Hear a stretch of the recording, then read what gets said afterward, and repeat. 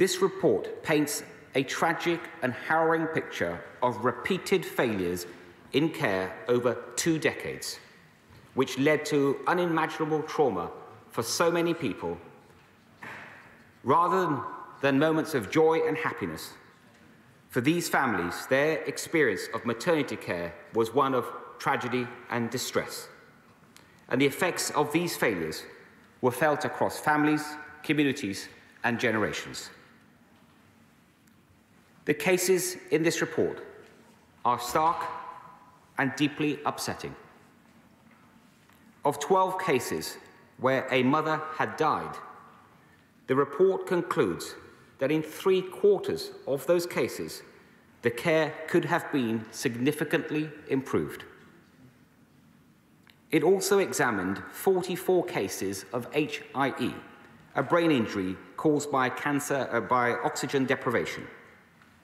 2/3 of these cases featured significant and major concerns in the care provided to the mother.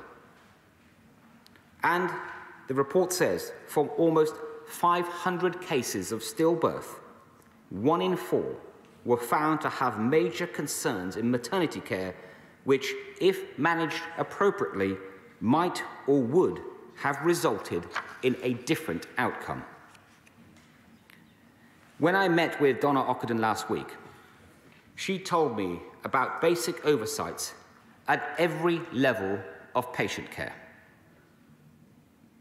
including one case where important clinical information was kept on post-it notes, which were then swept into the bin by cleaners, with tragic consequences for a newborn baby and her family.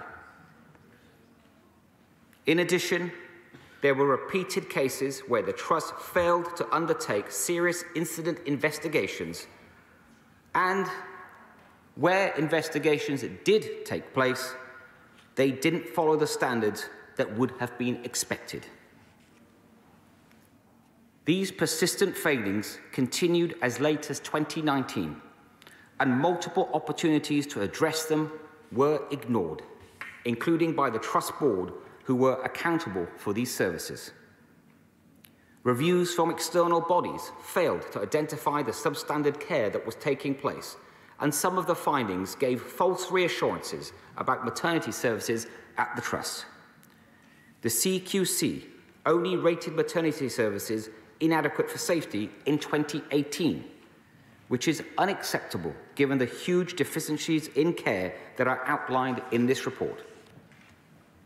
The report also highlights serious issues with the culture within the Trust. For instance, 2/3 of staff were surveyed and reported that they had witnessed cases of bullying, and some staff members withdrew their cooperation with the report within weeks of publication. The first report already concluded, and I quote, that there was a culture within the Trust to keep caesarean rates below because they were perceived as the essence of good maternity care, end quote. And today's report adds that, and I quote again, many women thought any deviation from normality meant a caesarean section was needed, and this was then denied to them by the Trust. Mr. Speaker, it is right that both the Royal College of Obstetricians and Gynecologists and the Royal College of Midwives have said recently that they regret their campaign for so-called normal births. It is vital that across maternity services that we focus on safe and personalised care where the voice of the mother is heard throughout. The report shows a systemic failure to listen to families affected, many of whom had been doggedly persistent in raising issues over several years. One mother said that she felt like a lone voice in the wind. Bereaved families told the report that they were treated in a way that lacked sensitivity and empathy, and appallingly, in some cases, the Trust blamed these mothers for the trauma that they had been through. In the words of Donna Ockenden, the Trust failed to investigate, failed to learn, and failed to improve.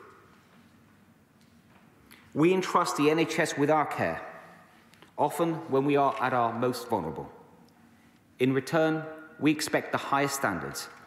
I've seen with my own family the brilliant care the NHS maternity services can offer. But when those standards are not met, we must act firmly, and the failures of care and compassion that are set out in this report have absolutely no place in the NHS. To all the families that have suffered so greatly, I am sorry. The report clearly shows that you were failed by a service that was there to help you and your loved ones to bring life into this world. We will make the changes that the report says are needed at both a local and national level. Mr. Speaker, I know that honourable members and those families who have suffered would want reassurances that the individuals who are responsible for these serious and repeated failures will be held to account. I'm sure that the House will understand that it is not appropriate for me to name individuals at this stage. However, I'd like to reassure honourable members that a number of people who were working at the Trust at the time of the incidents have been suspended or struck off from the professional register, and members of senior management have also been removed from their posts. There is also an active police investigation, Operation Lincoln, which is looking at around 600 cases. Given that this is a live investigation, I'm sure that honourable members will recognise that I'm not able to comment further on that.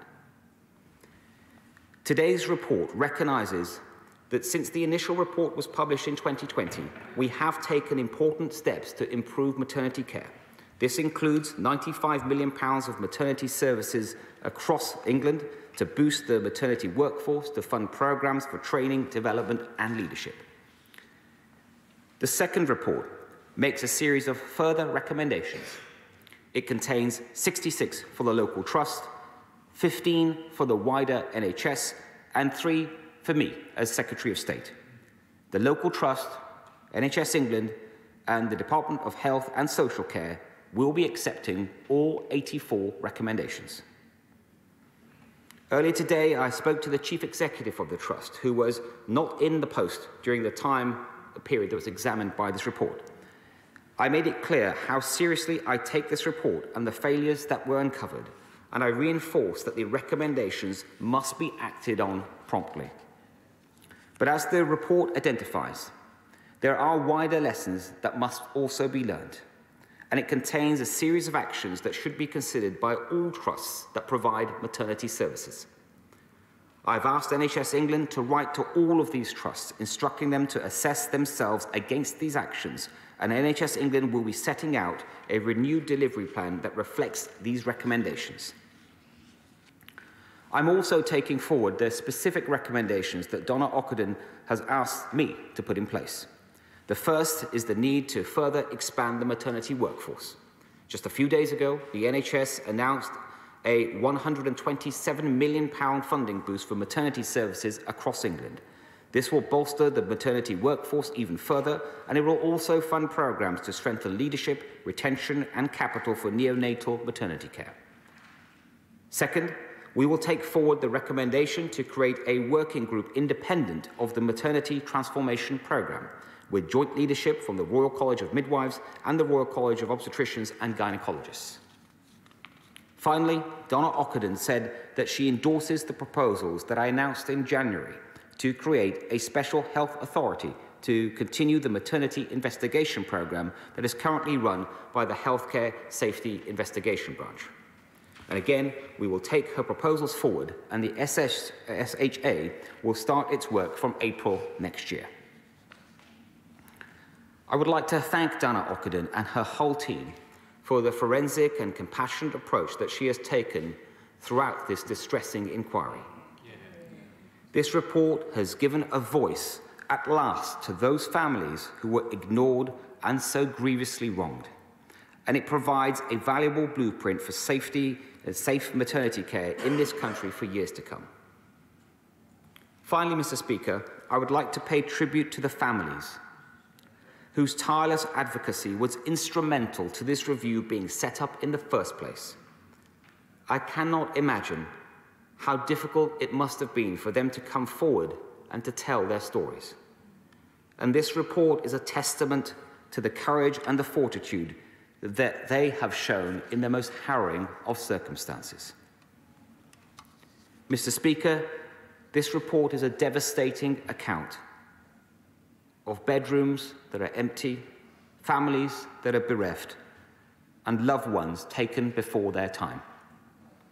We will act swiftly so that no families have to go through the same pain in the future